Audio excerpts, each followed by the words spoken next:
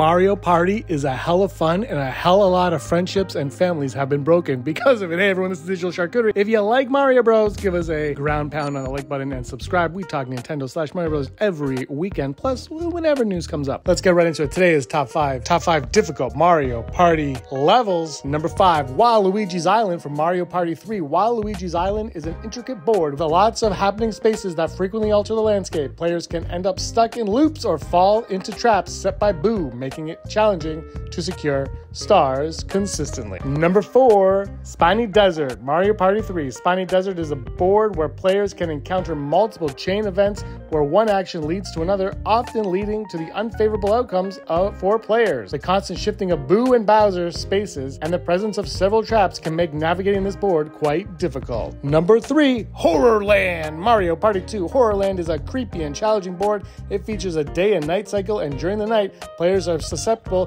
to Boo and Bowser spaces that can result in significant point losses. Additionally, there's a happening space called Mirage Monkey that shuffles the board's pathways, making it difficult to plan a strategy. Number 2, Bowser's Gnarly Party, Mario Party 2. Bowser's Gnarly Party is known for its high number of Bowser spaces, which can lead to frequent Bowser events that negatively impact players. Bowser's Gnarly Party is infamous for its unpredictability and the potential to completely upend the game with Bowser's mischief.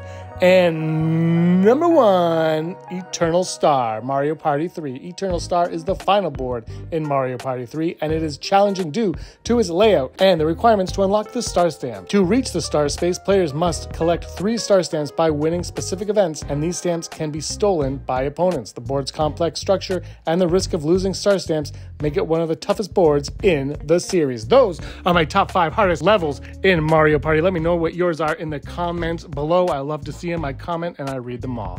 Until next time, may you be the master of your own universe.